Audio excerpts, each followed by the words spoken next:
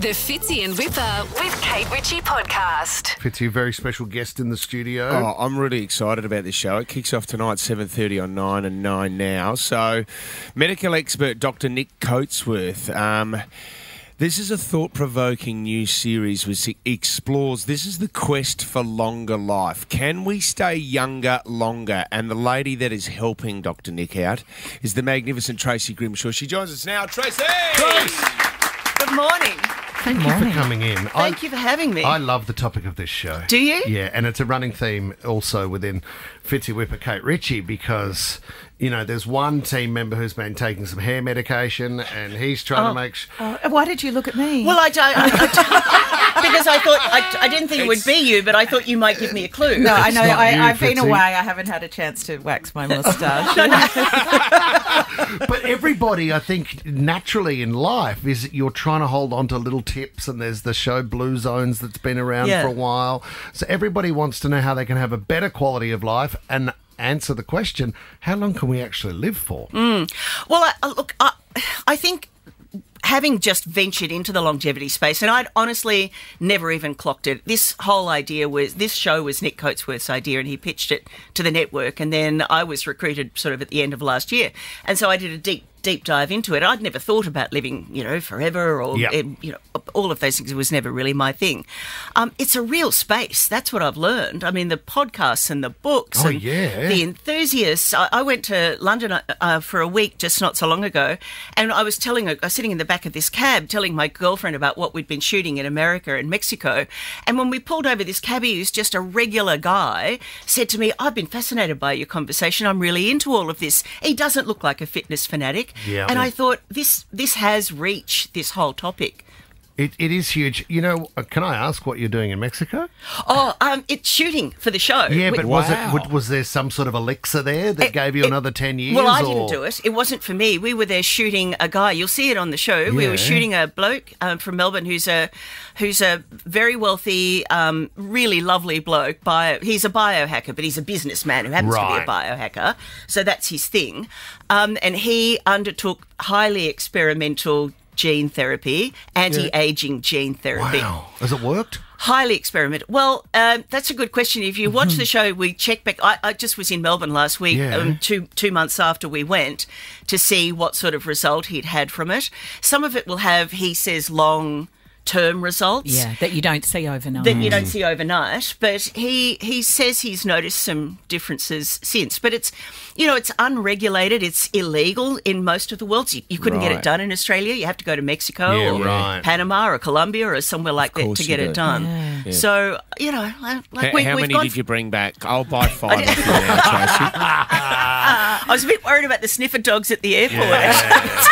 You'll get that. I find it so interesting because, of course, I'm 45, and I feel as though any focus on living forever is more around looking younger, especially in the world that we live in. What are you looking at me for? I'm feeling fresh. I'm feeling young. No, do you know what I mean? Do you think that the people who are doing this, I want to say crazy gene therapy, but this experimental gene therapy stuff, and all those things that are far more scientific, do you think they're looking at the rest of the population who are just having their eyelid lifted and the Botox put in their face, that they think, well, you're just heading up the wrong path? Look, I'm sure there are. Certainly there's a little bit of competition in this space. There are people at the extreme end who are not necessarily endorsed by people at the more conservative longevity end. So it is quite competitive. Like any field of human endeavour, you'll have differences of agreement.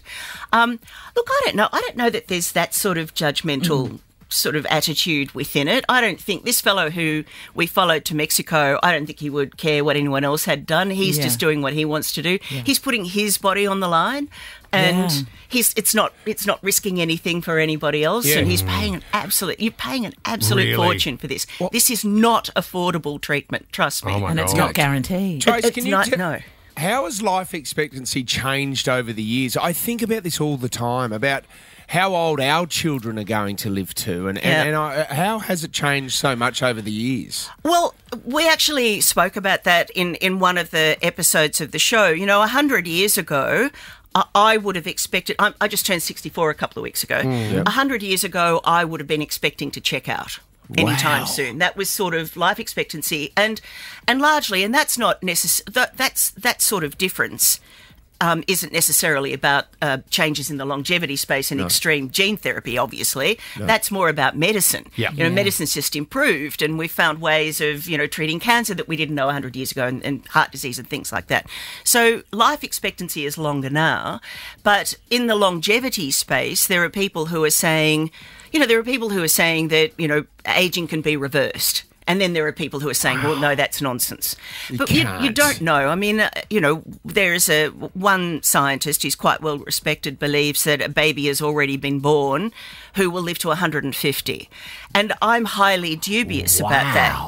Right? And that is so crazy. I'm sceptical about that. But then if you talk to someone in the space, they say, yeah, but, you don't know what's going to happen in 40 years. So if a baby who's born now gets to 40, you don't know what science is going to be able to offer that baby, given that we can already live longer than, someone born, say, 50 years ago. Yeah. I just don't know. I heard a doctor talk not long ago, and he was saying we will cure cancer, right? We're on a great track, and we will cure cancer. Yep. So now the work that's already being done is looking beyond that to work out how we handle the physical structure of the human body.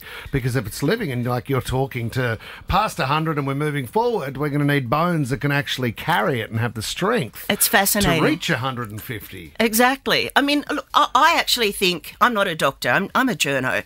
I think we're designed to die. I think that we are designed to peter out eventually, and ultimately our time is up. So for me, longevity is about not being sick.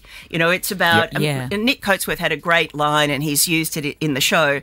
He says, you want to fall off the cliff, not roll down the hill. Yeah. You don't want the last 10 years of your life to be terrible because you have these sort of nagging illnesses and you're just getting worse and worse, and particularly things like cognitive decline. You don't want that. No. So if you can put in place a system that sort of protects you as much as possible from the diseases of ageing, you'll have a good quality of life right up until you check out. But then there are other people who think, well, if we can live to 100, why couldn't we live to 120? Or why can't we push the margin? Isn't it amazing to think that you're sitting here now at the age of 64, right? To think that maybe when you're 110 you might go back to a current affair or something. Do you know? and you've still got another 40 years to go in the seat at ACA. No, it's definitely not going to happen to me. I think... Yes. You don't know, Trace. No, I'm almost 100% certain it's not going to happen to me. I mean, look at what AI did to me on the ageing sequence. They aged us all to 90. I look 190. That's not true. It looks like the algorithms put a 1 on the end of that. It's terrifying. This is really... It is exciting. Do you want to live forever? So how many eps are we looking at here, Trace? 4. How many? Okay, 4. 4 1-hour eps every Monday night, 7:30. Love the idea. Maybe if you take some of that therapy, you can take it out to 6. But we'll see. We'll see what happens. It's tonight, 7:30 on 9 and 9 now. It's so good to see you again, Tracy. Thanks for coming into the studio. Thanks, Fitzy. Thank you all. Thanks, nice Tracy. to see you. See you later, Tracy. Absolutely. Fitzy and Whipper with Kate Ritchie is a Nova podcast. For more great shows like this, download the Nova Player via the App Store or Google Play. The Nova Player.